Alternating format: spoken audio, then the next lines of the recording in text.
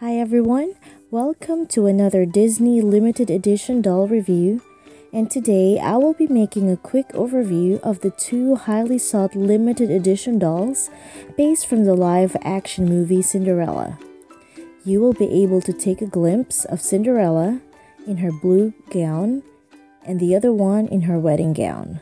So stay tuned.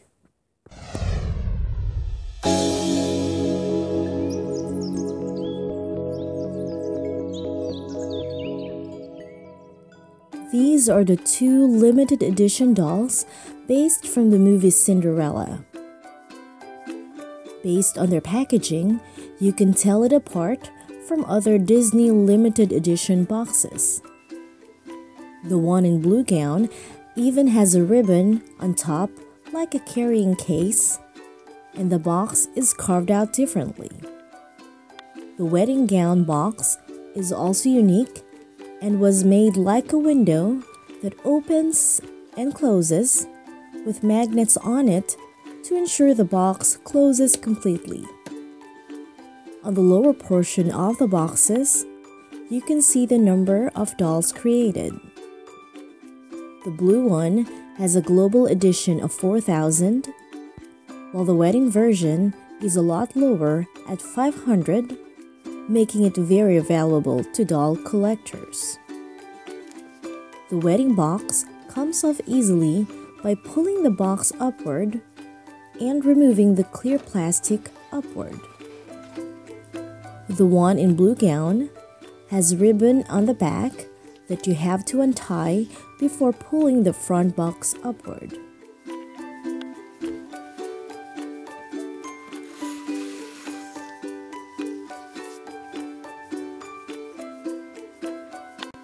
On the bottom of the box of the wedding gown version, you can find the certificate of authenticity,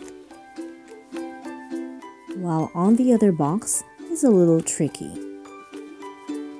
After pulling out the front cover, you have to pull the inside casing upwards to pull out the entire doll.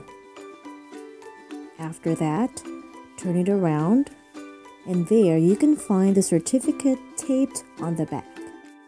On the back of each box, you can read the details of their dolls, and their price tags are on the lower right side.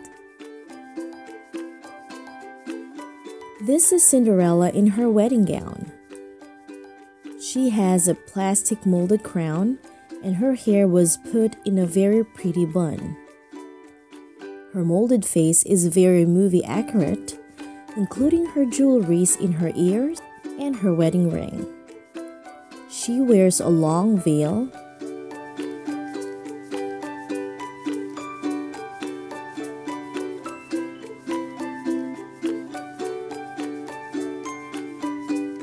and a wedding gown train with gems embedded all over the gown.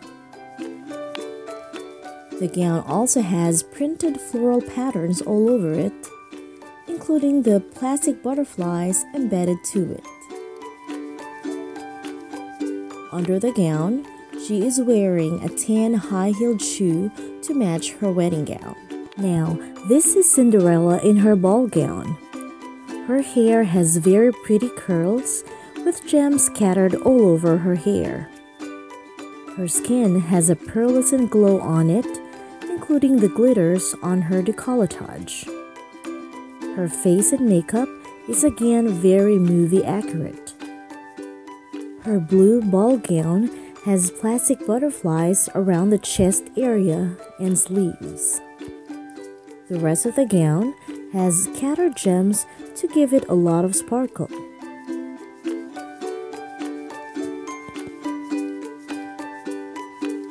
Right beside her, you can see her other pair of shoes for you to catch a glimpse on, most likely the one she was not able to pick up when she was running in a hurry like in the movie.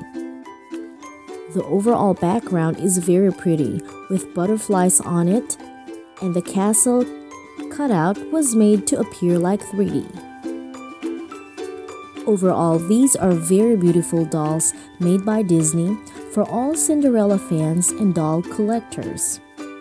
Both of the dolls stand 17 inches high, and the boxes and overall design are really very well made. I highly recommend these two dolls for all Cinderella fans, Disney enthusiasts, and all doll collectors out there, especially the wedding gown version because of its very low number. Again, unfortunately, these two dolls sold out quickly, especially the wedding gown version. Please check my Facebook page for my next review. Until then, have courage and be kind. Bye!